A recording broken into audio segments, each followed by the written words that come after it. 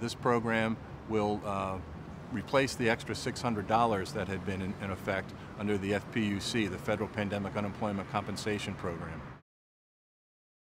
Everybody who is currently receiving unemployment, with very few exceptions, will qualify for that benefit.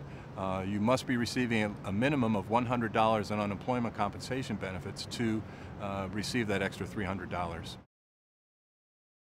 We've been working diligently to get that program done. We have good news. It will be done earlier than we expected, and we expect to get payments out by September 11th.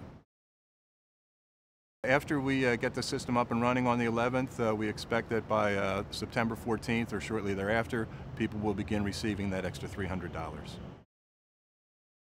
If you are currently receiving benefits under the PUA program, the Pandemic Unemployment Assistance Program, or the Shared Work Program, you don't need to do anything. If you are receiving unemployment compensation benefits, the traditional benefits, then you will have to certify that your employment status has been impacted.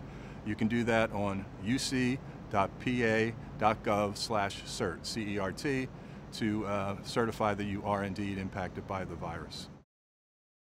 Claimants can go online to complete the certification process, uc.pa.gov/cert, follow the directions, and that will complete it for you.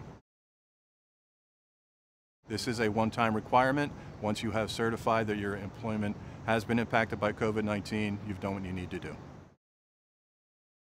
People who are eligible for the $300 benefit can go online, uc.pa.gov/cert, at 6 a.m. on Sunday morning, September 6th.